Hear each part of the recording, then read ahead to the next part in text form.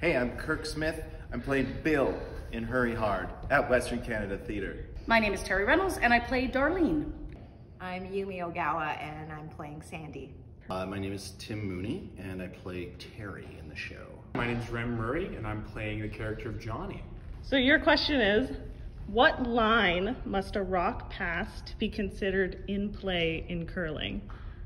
The hog line. You are correct. What is another name for a curling team? Don't know. Another name for a curling team. Crew? Incorrect. What country has the most world men's curling championships? Which one has won the most men's curling championships? Canada?